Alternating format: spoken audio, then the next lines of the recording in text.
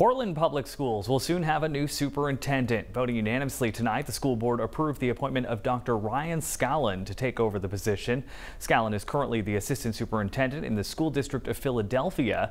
Speaking to the Portland School Board tonight, Dr. Scallon says he's excited to lead a district all with the same goals in mind. When we get into education, we all do it because we believe in the potential of all students and want to help them reach that. And I look forward to joining a district whose goal is to make sure that all students graduate empowered and prepared. Scallon takes over in Portland on July 1st as part of a 4-year contract.